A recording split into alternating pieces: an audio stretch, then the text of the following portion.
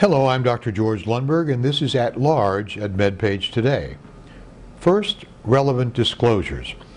I work half-time as editor-at-large at MedPage Today in Little Falls, New Jersey, and I work half-time as editor-in-chief of Cancer Commons from CollabRx in Palo Alto.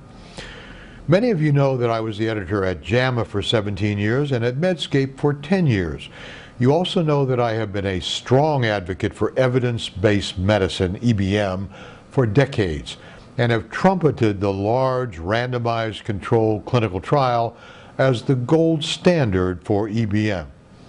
That was in good faith and was the best that we could do for populations with diseases that we believed were reasonably homogeneous.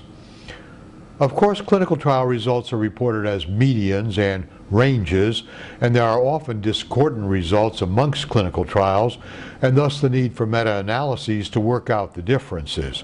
And there are always those pesky outliers, and what to do with them.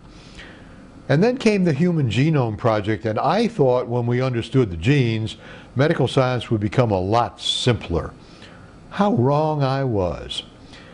We now know that heterogeneity may be the rule and not the outlier, that it may make no sense to lump patients with diseases that are heterogeneous by genetic mutations and metabolic molecular pathways into groups for large clinical trials.